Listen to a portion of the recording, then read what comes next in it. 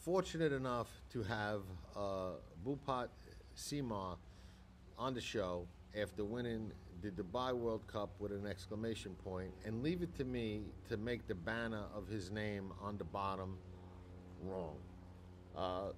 I apologize. Absolute gentleman about it. Didn't even bother mentioning it till after the show. Just a really first class guy, gentleman. I think you'll like the show. He's a fascinating guy.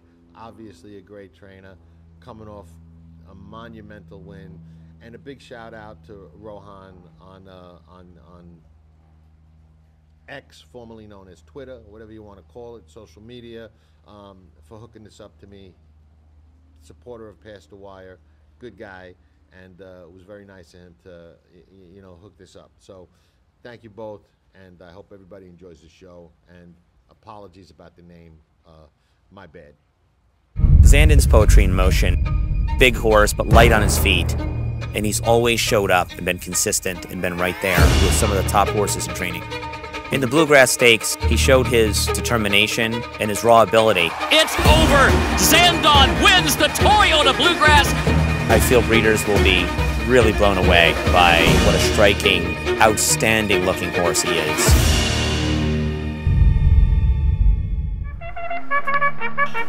Thank you for visiting Past the Wire TV, the YouTube channel of PastTheWire.com.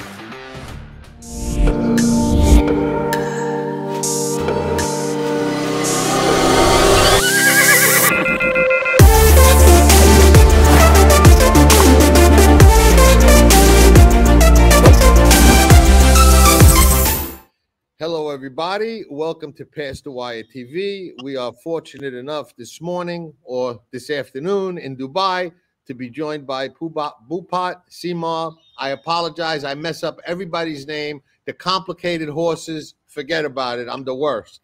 But thank you so much for coming on the show. No, thank you for having me. It's okay. I've been called worse. Don't worry. me too. A lot. Listen. Let's just start off with this. You didn't just win the Dubai World Cup.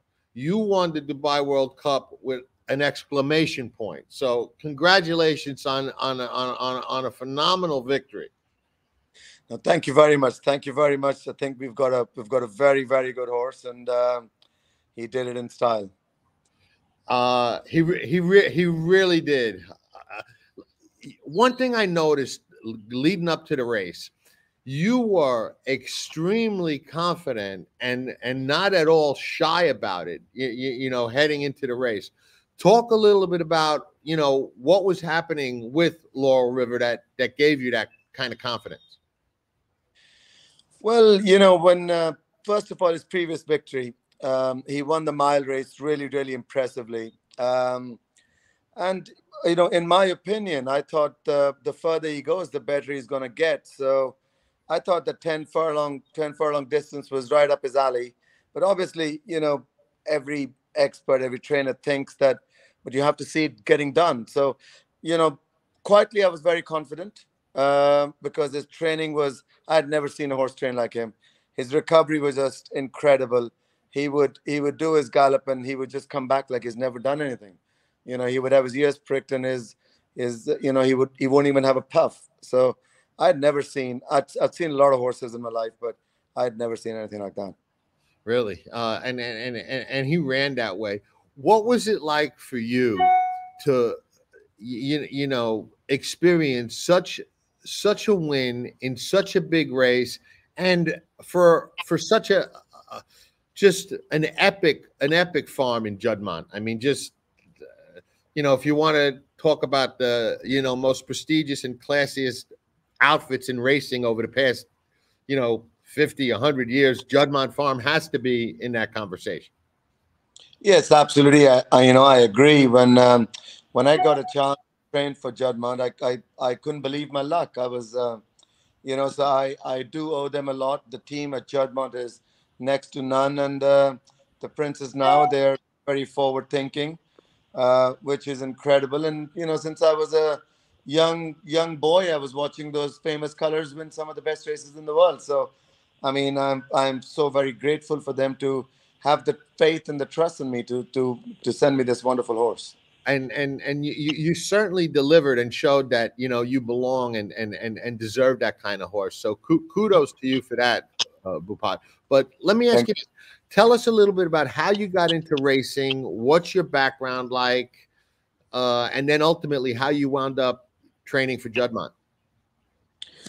Well, I grew up. I went to school and college. I grew up near Delhi. My parents got a farm in a state called Punjab, and they have a farm in Rajasthan as well. So I grew up. I grew up around farm, around horses, and then when I was 9 years old, I went to boarding school, and a lot of my family members have been to the same boarding school, which is quite a norm in my part of the world where I live. Okay.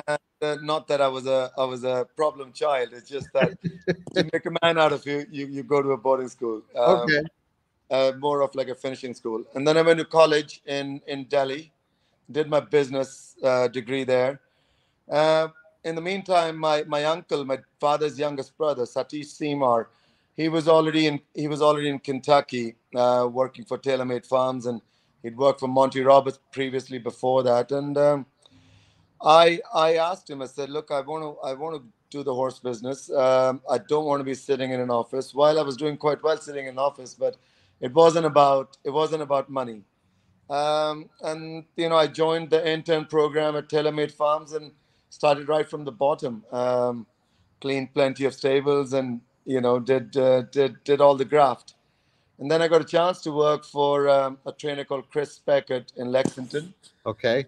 And after that, after 6 months, I got a chance to work for Bob Baffert in California. So I stayed there for. Chris, correct me if I'm wrong. He trained at one time for Buckland Farm when they were a prominent owner, correct? Yes, absolutely. Yeah, Yes. Knowledge, correct. That's right. They call him Naughty. Okay. Yeah, and then after that, I went to California to work for Bob Baffert and did that for 5 years. Okay. Then I got a chance to come to Dubai to work for the family of the world's richest or the biggest racehorse owner, the Maktoum family. Right. And I couldn't believe the chances I got in my life. And I was an assistant trainer to my uncle Satish Seemar for about 18 years, and then I've been training for 3 years myself. Fascinating background, most interesting. What Bob has had monumental success at every level of the game, all over the world.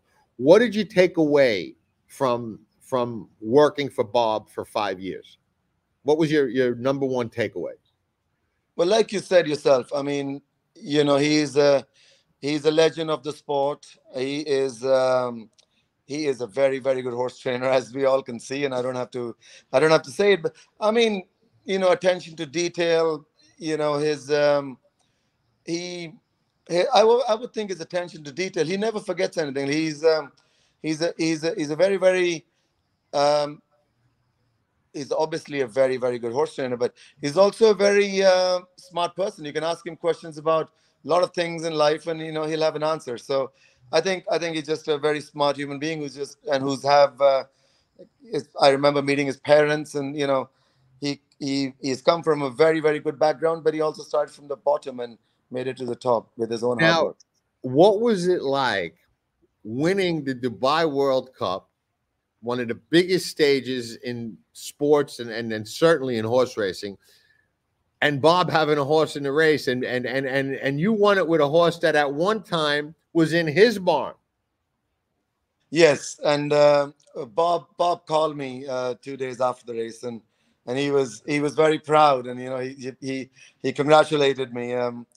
I mean, so I was joking with him. I said, "Listen, you won this race about 4 times. How great can it be?" No, but he's been very, very good to me over the years, and it's amazing to compete with your old boss, and and then have a horse like Laurel River. Unbelievable story. I'm really happy for you.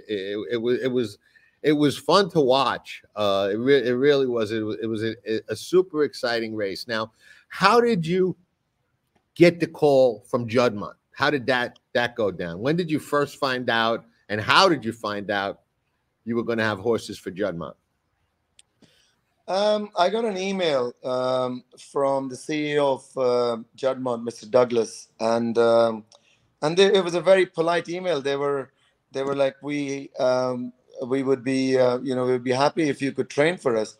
And I was like happy. I was amazed that they picked me to do it. I'm not sure, but they must have seen something that we do.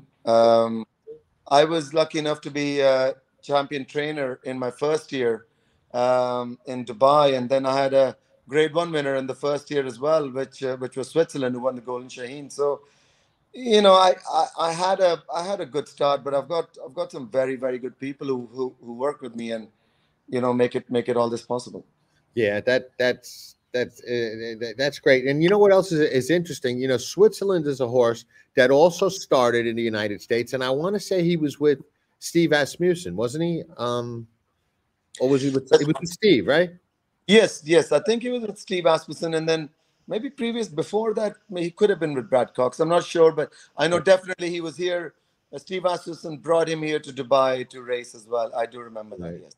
You know, it's just interesting because you've won big races with horses that were trained by top outfits in the United States, and you don't often see horses uh, improve outside of certain barns. It's just those guys usually spot their horses well and get the most out of them. So to have success with horses coming out of those barns, being a relatively new name on that stage is just really a statement as to your horsemanship and your ability to keep these horses and at that top level and even improve them a little bit. So, I mean, yes. I mean, they are. I look up to those trainers. They've the records they've set and things they've done. They're, like I said, they're the legends of the sport. Actually, to be honest, I don't know what different we did, but I think what happens in Dubai, because we have 6 months of racing. We have to mandatory 6 months of racing because of weather permitting. It gets a right. little warm, to train horses in the summer, and I think it works perfectly. This is the reason we have horses. They race for a long period of time. When they're older horses, and we can give them that time off and then freshen them up and get those legs freshened up and start them back again. So I think the longevity of these horses increase as well because of that reason. I mean, look, I don't know, but I think that is something that's different from the United States. And I'm glad you brought that up because I was going to talk to you a little bit about that. And I think you do know. I think you're hitting on something that I think is a fundamental difference in racing in the United States and other parts of the world, even Europe and certainly Dubai, where that downtime, okay, translates to being beneficial for the horses for longevity, soundness, and even just performing at a higher level. I think the off time does well. I think one of the reasons we have a problem, and I'm curious to hear your opinion on this, in the United States with keeping horses in training and keeping them good for long periods of time and having a lot of top class, top shelf older horses, is because we really don't have a downtime. We run 12 months out of the year somewhere. So there's always racing. And I think owners are always pressuring trainers to just keep their horses in training because that's how they earn, they earn money. So can you talk a little bit about, Bhupat, the differences in the philosophies and the styles and the horsemanship that goes into all of that, and how important you think that downtime actually is? I cannot comment about the economic sense of it because I don't know how the owners in United States fare when it comes to investment into horses and um, you know their profits, or I don't know the economic sense of it, but we're in Dubai. If you see the facility we have, it is next to none. These are 7-star hotels, and we've got swimming pools for horses, we've got treadmills, we've got spa, we got cryo chambers, so and paddocks. So they all get turned out in paddocks. So I think it's a little bit of a different training setup here. Obviously, you know His Highness Sheikh Mohammed, who's the biggest racehorse owner in the world. His passion and love for horses. We get all these facilities, literally 7-star facilities to train, because it's for the goodness of horses what they want to do, and I think maybe that does pay off somewhere. Yeah, I have to agree. One thing that's interesting, it's Kentucky Derby coming up. The Japanese horse, Forever Young, won the Saudi race and the UAE Derby on your big day, on your big night over there. But no horse has ever won the UAE Derby and gone on to win the Kentucky Derby, which I'm of the opinion that it's like one of those things that it's going to happen eventually. It just hasn't worked out, and there's just so much that goes into winning the Derby beyond having the best horse. What's your take on that as someone who's based in Dubai, and as familiar as anybody with the training there and how things happen? So this is how lucky I am. I had in my first year as a licensed trainer.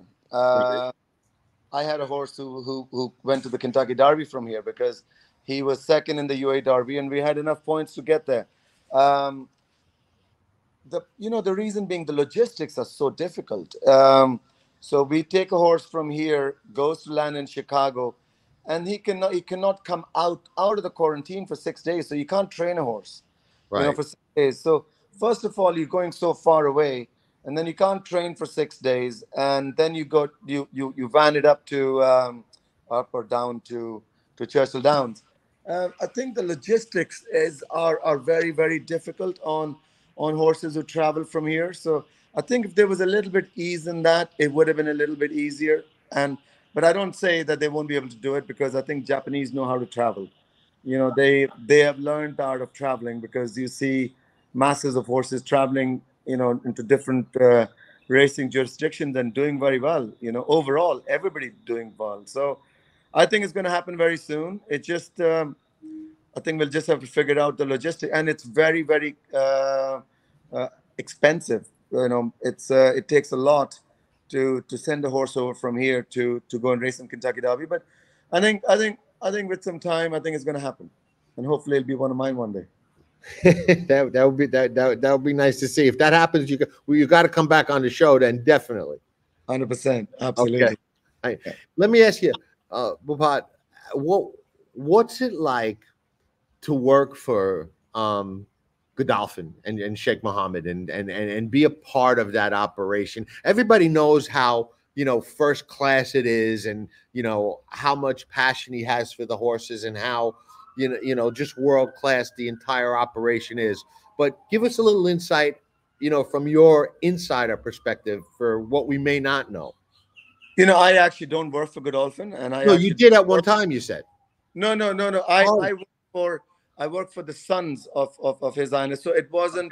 Okay. It's not Godolphin, and I'm directly never worked for him. Okay, but just the facility we have are owned by them, and they subsidize the training fees to the owners who wants to own horses in Dubai. So it's so highly subsidized, and they own these, and they give these 5-star, 7-star facilities.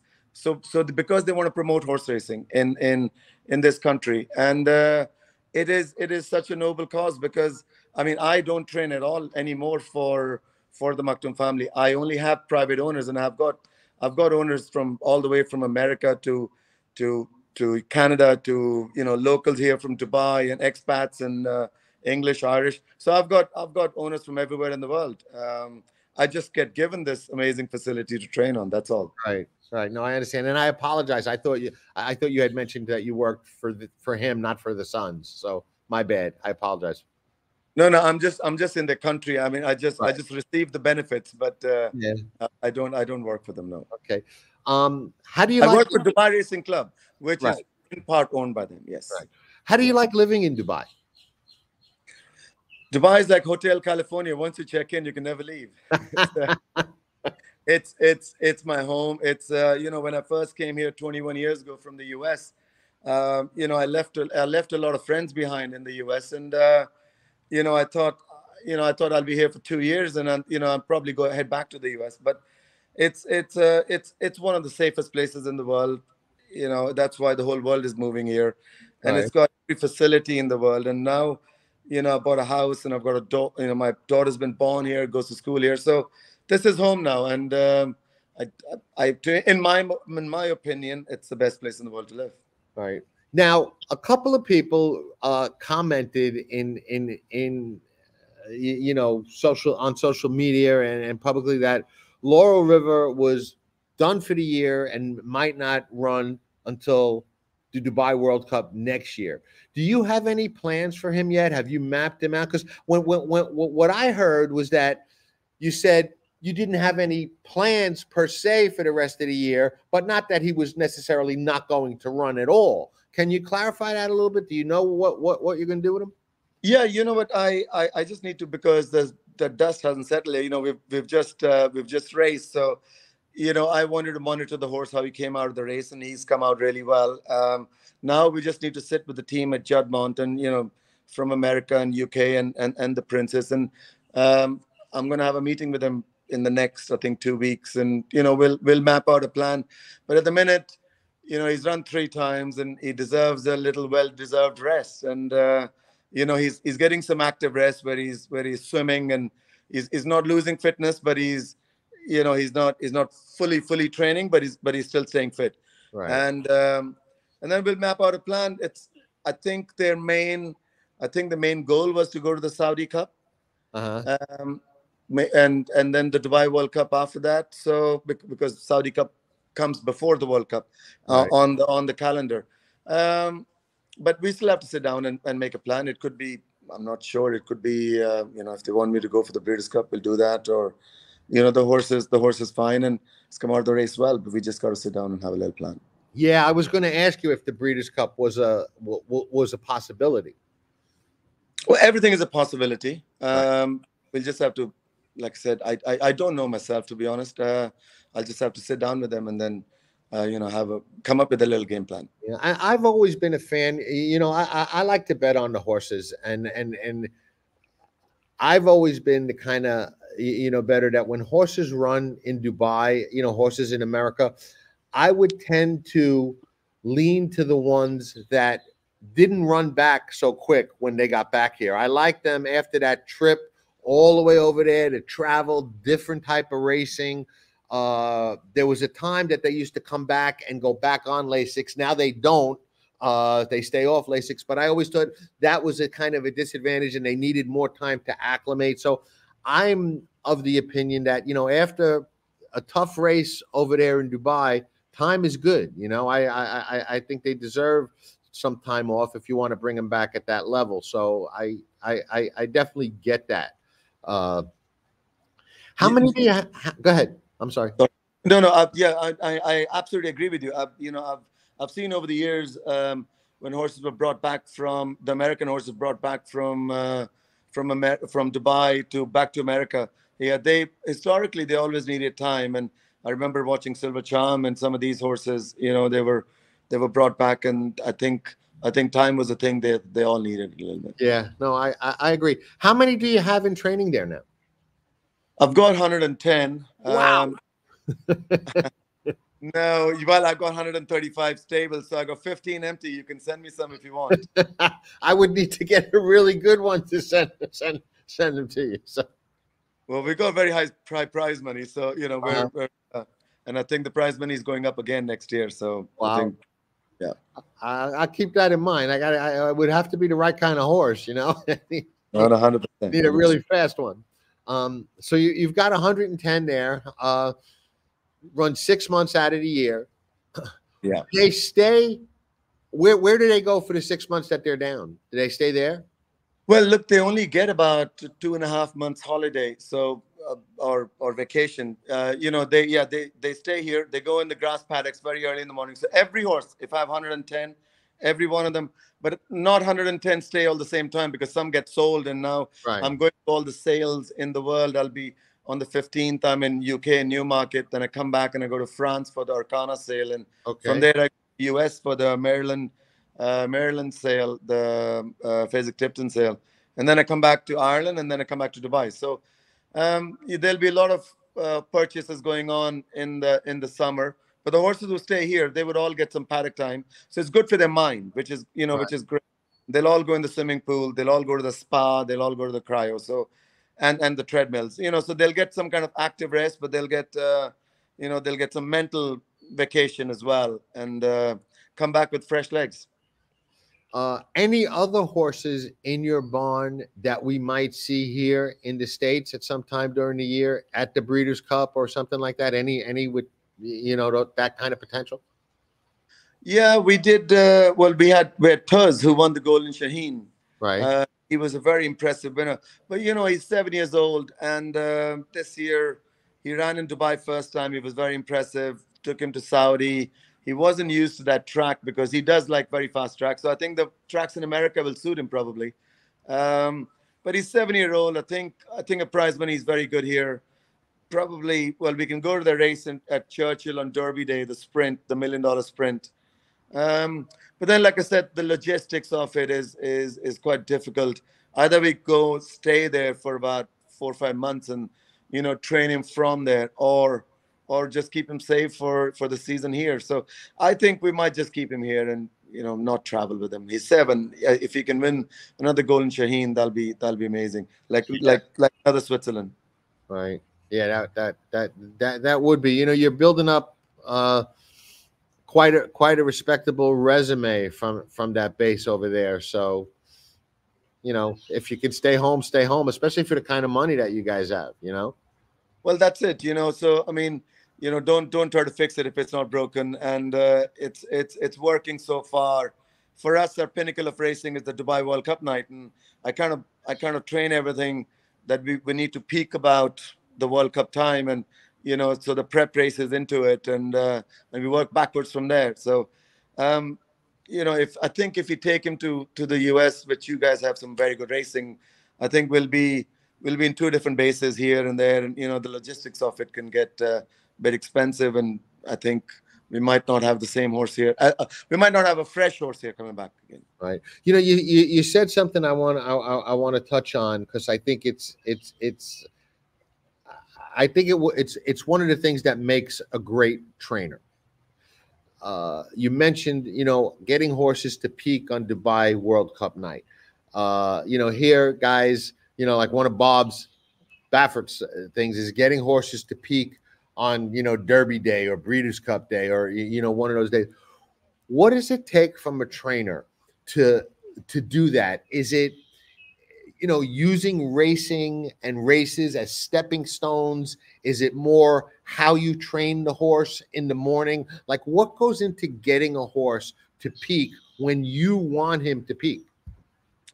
Yeah, I think it's a bit of a both. First of all, your training methods, and then and to pick the races, right races, to have enough gap so they can have good recovery, between the races. And you can't have a tired horse going into a championship race. You cannot go to Olympic finals when you're, when you're feeling the races and trains, and training. So I think it's an ability. Look, I'm not a world expert on training racehorses. I've been lucky enough to have a couple of good winners. I disagree, but go ahead. Yeah, in my opinion, I think you got to choose your races, and you got to have enough gap between races that you can give them enough recovery time, and try and work. In my opinion, I'd have a horse 90% fit going into the first race and let him improve from the race a little bit as well, instead of training them hard enough that they're leaving the races at the training ground. So, and then improve from there on. That's what I like to do usually, and that's why I got beat. That's why I got Laurel River beat the first time, because I was too easy on him, and I thought his class is going to come through, and I ran him in the 6 furlong race, which, I mean, he showed a lot of speed to me, but because he hadn't run for a long time, I was trying to be careful with him, and I was just trying to be easy with him, and I think I got him beat the first time. That's interesting, but you learned enough to make sure he didn't get beat on the big night, so that's okay. Well, yeah, well, I'm glad. When it works out, you're a genius. When it doesn't, you're a dud, and we won't be doing Right. this. Yeah. Well, horse racing, that's yeah. I always say horses humble everybody at some point. They just We get the highest highs and sometimes the lowest lows where it humbles you. yes, no, it does. Let me ask you this because we're U.S. based. So, what's your take as somebody who trains in Dubai, where racing is cliche carnival night? I mean, it's just unbelievable show in Dubai that night, and everything is so first class. And we have a lot of issues here in American racing right now, and most of them are public. What's your take or perspective on racing in the U.S. right now, and what can be done to maybe improve it and make it a little better than it is?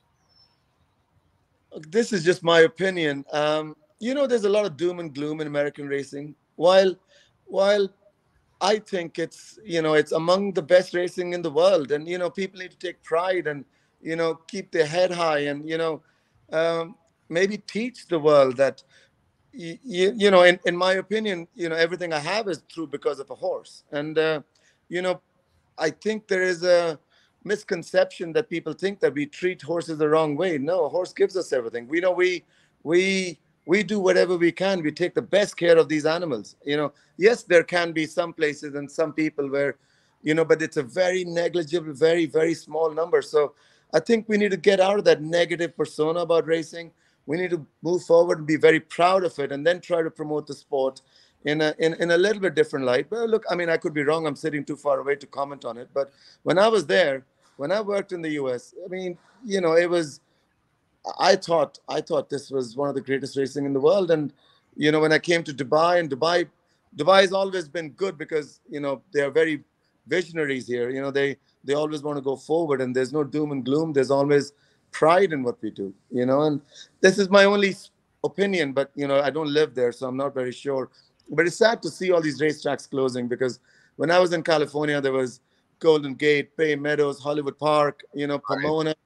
There were all these racetracks, and now I believe there's only half of them left, which is, Right. which I don't know. Is it that we're going towards more business end of it, where racing doesn't it's not making economic sense? So I don't I know. think there's definitely economic factors that are playing into that, but I think that you're also correct in we've got to get away from the doom and gloom and educate people about how the sport really is, and how most of the animals are really treated. And one of the things I think that people lose sight of, and they kind of focus on it in our industry, but every industry has issues.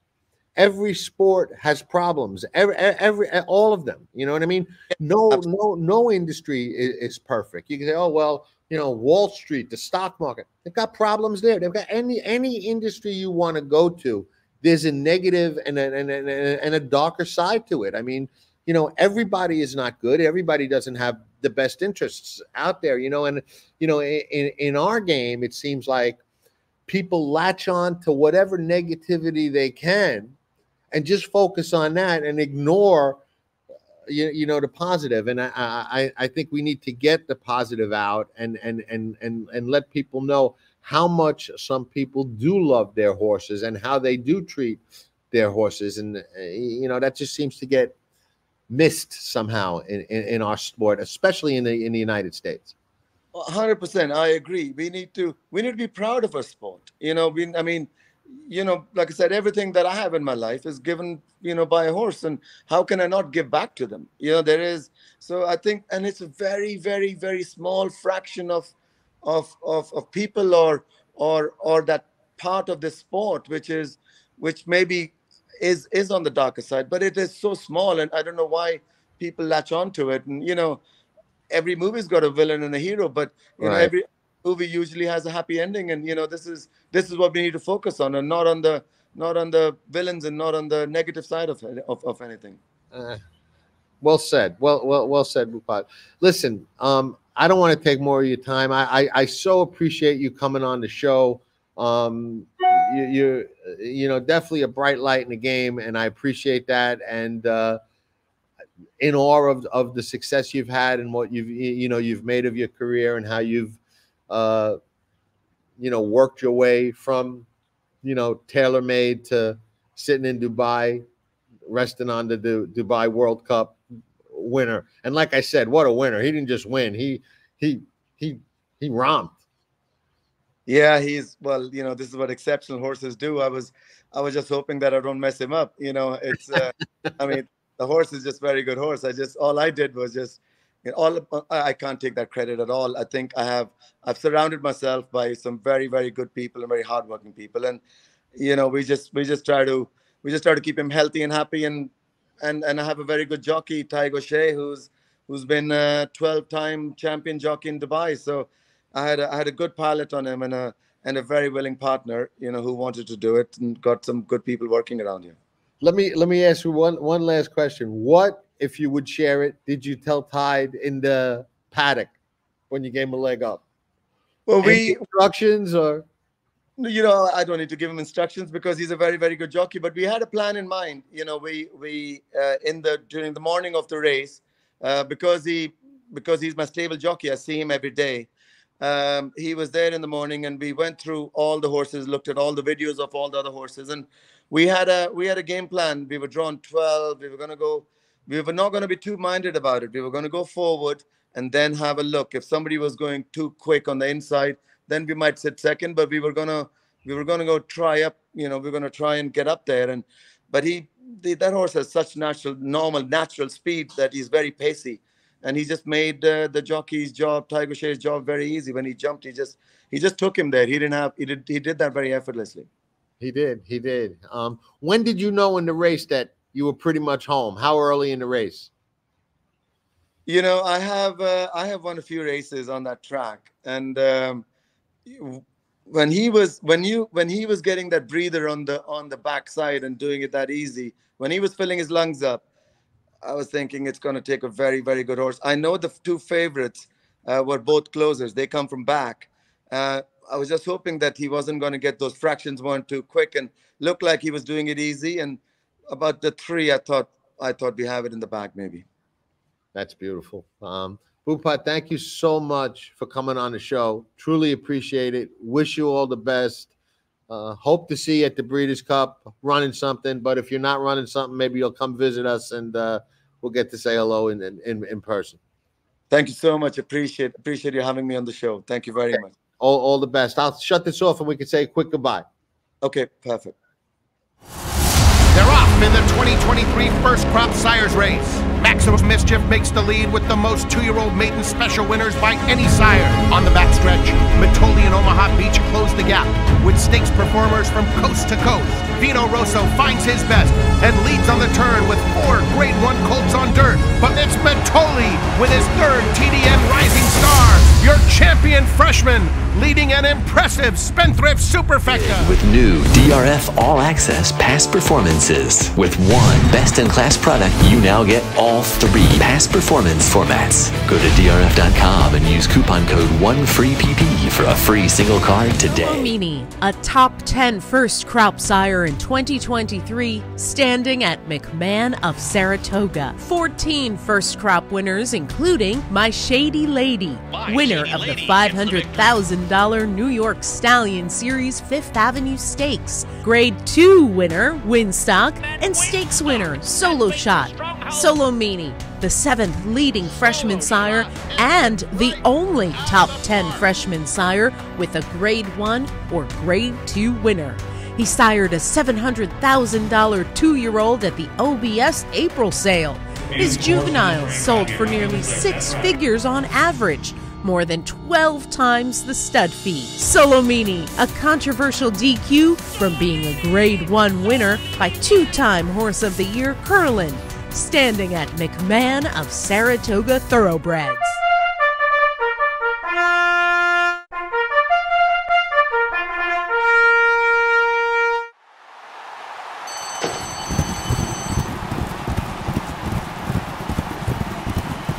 Sure Bet Coffee. Put the giddy up in your cup.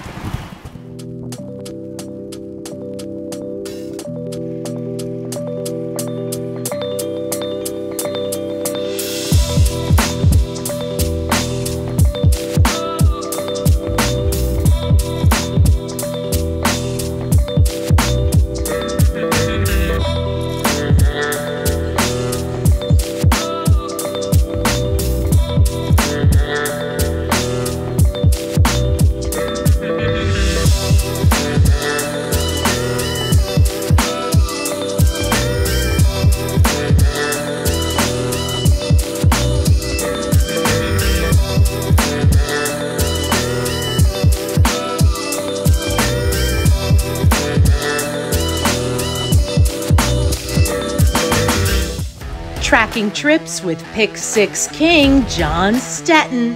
It's one of the best tools in horse racing for any level of player. It's your second set of eyes, spotting troubled trips, betting angles, track trends, horses to watch and favorites to fade, 10 figs, ticket structure, and more. At Tracking Trips, you're a friend with benefits. Not a member? You must hate winning money. Join Tracking Trips now. Visit PastTheWire.com and we'll see you in the winner's circle. Remember, nobody does it better.